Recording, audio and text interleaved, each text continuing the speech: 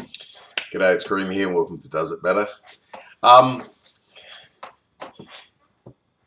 You get a lot of conversation back and forth in martial arts over, I watched an interesting video by Icy Mike, who I do advocate is a very good and hard to hurt channel, saying he's had a bit of a mild disagreement with Jiu-Jitsu guys, another really good channel for BJJ, if you're orientated that way. That sounded a bit weird, didn't it? If you like BJJ, how's that?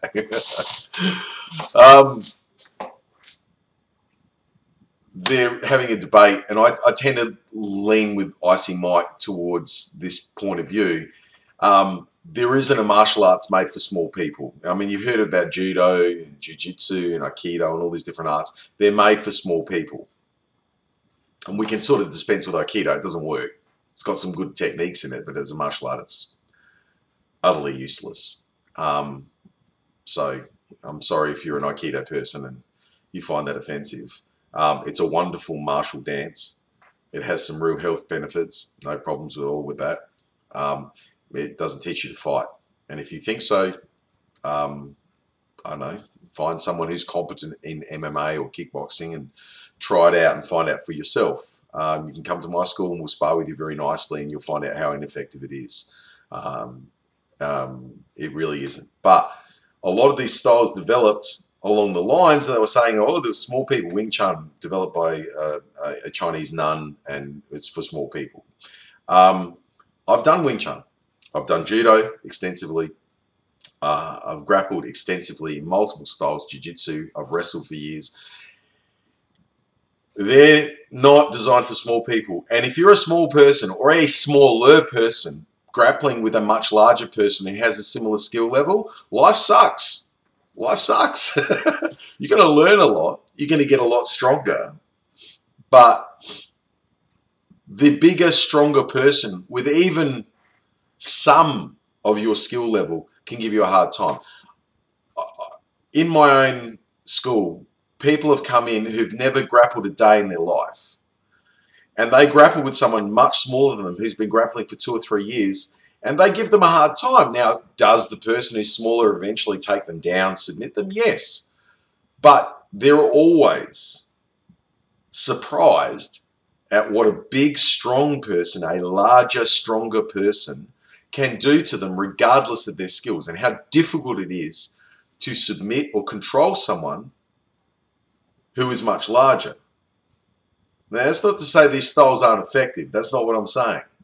But they've managed to succeed in controlling these people. I've been ragdolled by a Thai master who was many times smaller than me, 60-odd kilos, I was 90-odd. And he threw me around in the clinch without any problems. I've been thrown around and pinned over and over again by a 72-kilo Iranian, and I was 100 kilos. It didn't matter. It didn't matter. And he wasn't even as fit as me. I was fitter than him. I was ripped. It didn't matter. He's exhausted me and used me up.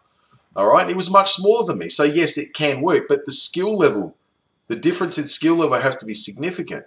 Now, as we trained together over the years as wrestlers, he couldn't do that to me anymore. It got to a point where we were neutral, and then it got to a point where I was overwhelming him, even though he's a better wrestler, because there was a point where the skill level didn't overcome the big physical level. The fact that he was aging, getting older, he's a bit older than me, and he was getting fatter and older, and I was getting bigger and more muscular because I was still peaking in my training.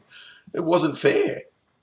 And that's the same throughout martial arts. People's physical differences matter. We live in a world, PC, crazy world where, we're constantly being told that these things are fluid and nothing matters. And there's a certain degree of truth to human fluidity. We're very flexible creatures. But the reality is, at the end of the day, you're 65 kilos and a jiu-jitsu practitioner, and you're engaged with an 85 to 95 kilo jiu-jitsu practitioner, you are at a disadvantage immediately. Now, is that disadvantage offset by your skill level? Possibly. It may well be. But you're still at a starting point disadvantaged. This guy outweighs you by 20 to 30 kilos. He has significantly denser musculature, more musculature at least, and more bone. He's just heavier, thicker, and he's going to have more weight that you have to carry. So the idea that size doesn't matter is ludicrous. The idea that martial arts were set up to offset those differences in size is true. It is true.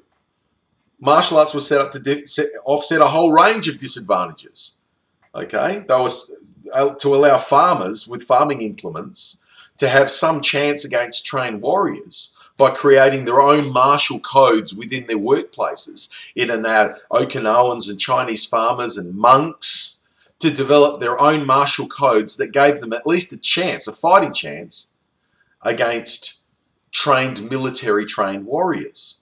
So yes, martial arts, whether they were orientated for the battlefield or for self-defense or for peasants, by peasants or priests in the Shaolin temples or in the Sohai temples in Japan or anywhere else for that matter, or whether they're in the military, they were orientated towards skilling up the individual as much as possible and offsetting any advantages their enemies might have.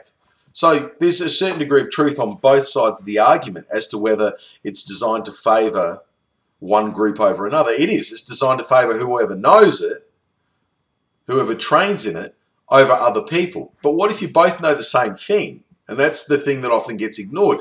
What if you have two Wing Chun practitioners and the small Wing Chun practitioner is very skillful? I have seen this. I have done this. I am a terrible Wing Chun practitioner. I did it on and off for many years. I'm crap at it. Okay? It's just not something I'm good at. I've got some fairly fast, explosive moves in it, and the rest of it, my sensitivity is pretty crap, blah, blah, blah. I'm not that good at it. But I can destroy people who are much better at it because I am strong, I am fast, and I have background skills in other styles that give me attribute developments like speed, explosiveness, balance, base from wrestling that make me very hard to move and very hard to resist. So against a smaller person, most of the time I can beat up a person who's much more skillful at Wing Chun than me. It's really, really easy. Okay, and I know a lot of people don't want to hear that, but that's the truth. The person has to be far more skillful than me to even give me a remotely hard time. Okay, or they have to be of a similar size and more skillful, in which case it's a bad day for me. Same goes with grappling, same goes with kickboxing. Large kickboxer, small kickboxer, as long as we're going light, the differences are largely with range. Okay, and the light guy might actually have a speed advantage. But as soon as we're dropping some power in there, the small guy's substantially disadvantaged now. He not only usually has a lesser range ability, he's outranged, but now he's getting a lot of power and weight dropped on him that he can't match, or she can't match. And that's going to result in a more likely outcome of greater discomfort and certainly a less likely victory if it's a real fight than otherwise. So again, like most things, the truth rests somewhere in between. Small people often develop high skill levels because they have to. My observation training thousands of students over my life has been that small people often develop more skills. Some of the best technicians I've had have been women and small men. By far, easily, comfortably. Because they're not big. And they've also been some of the more powerful students I've had too. It's amazing how strong you can get through 5, 6, 7 days a week for years of hard training. It's amazing how strong you can get, how powerful you can get. I'm not talking about lifting strength. I'm talking about squeezing and squeezing strength, muscle stamina, explosive power delivered. That you can force amplify that significantly. But the bigger person usually has an advantage if even remotely close in skill levels. Like I said, I've seen guys come in with no training at all and give trained guys a very hard time. Even in kickboxing, after a couple of months, they're getting owned to begin with. And then after a couple of months, they're starting to swing some heavy leg kicks in. starting to get a little bit of boxing going, a little bit of clinch going, and all of a sudden they're starting to, you can see the smaller senior student starting, or intermediate student, or even senior student, starting to struggle with them and having to amp up their own efforts and really use their skills more and their speed and other attributes more, because this chick is starting to overwhelm them. This girl, sorry.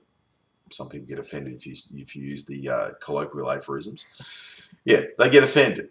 Anyway, so yeah, it makes a big difference. Size makes a big difference. You can offset it. You know, I don't want to discourage anyone, but you aren't going to completely change the effects of it. If a big guy's on top of you, I've held down people in jiu-jitsu who are much better than me, like far more skillful than me.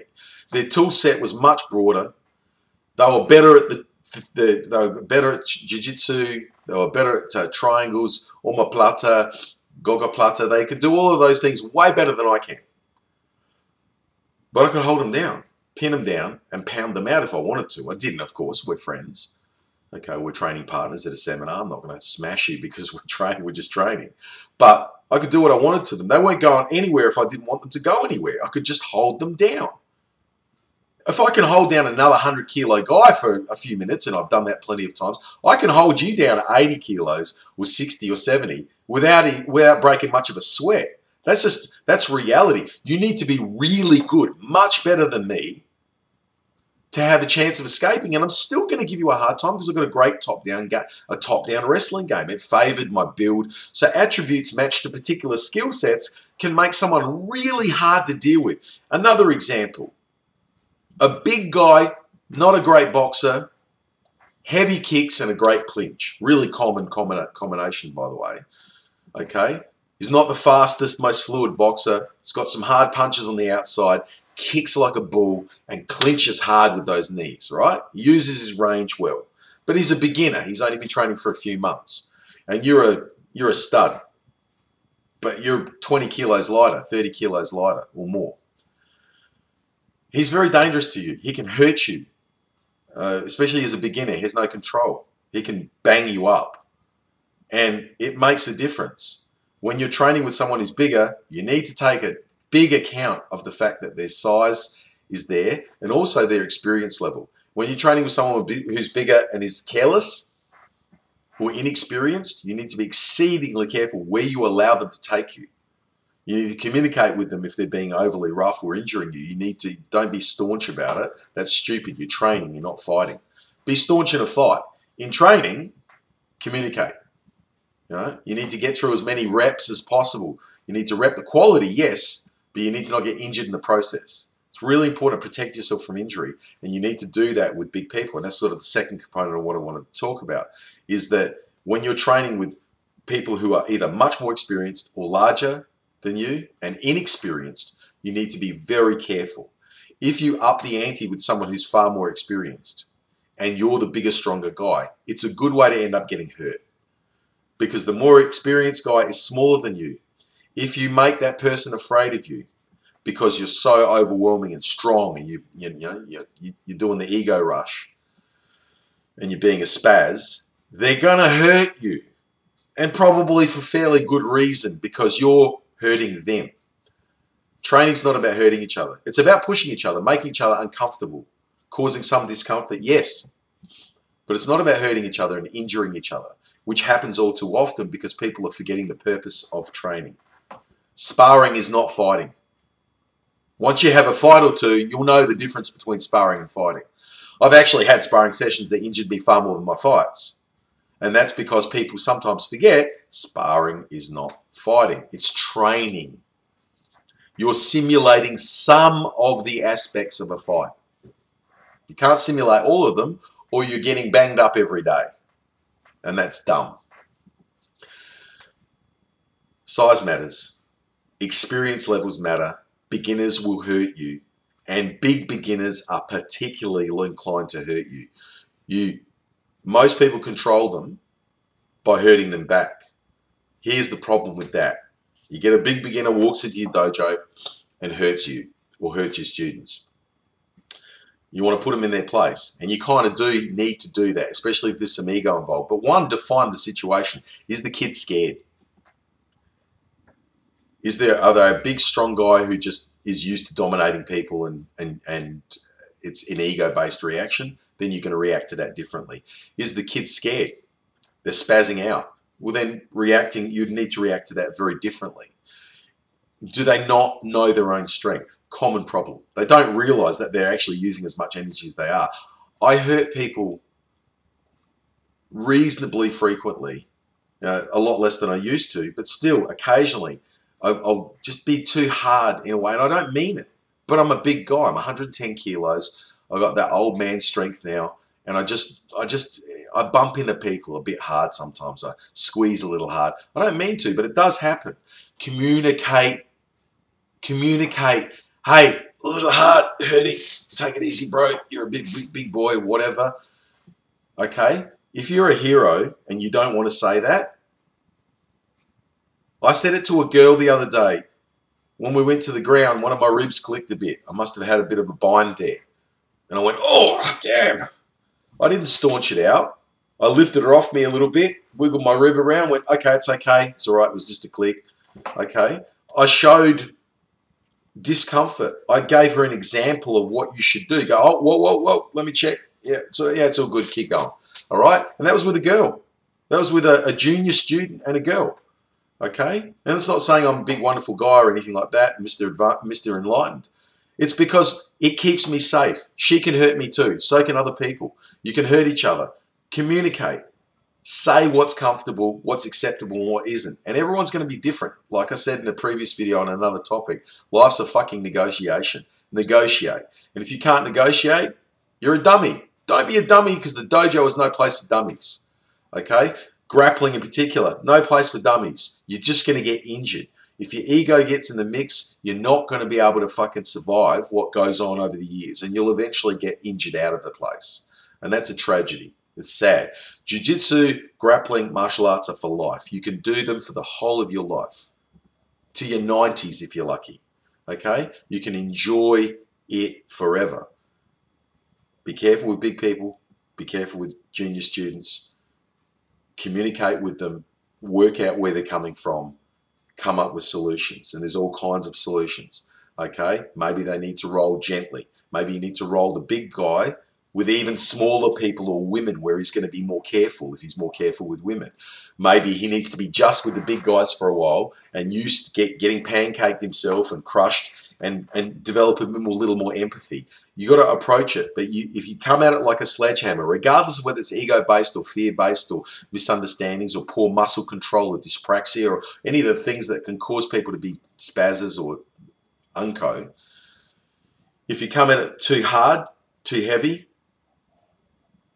it's going to go really wrong. You're going to lose a student. And more importantly, that person's going to lose what I think is one of the best tools that human beings have ever developed for character development and for empathy, to learn to actually care about other people. Martial arts is brilliant for that. It can be. It can also produce big, fat, well-trained assholes who are just bullies, inveterate bullies. It can do that too. It's a tool. Okay? Cheers, guys. See you next time.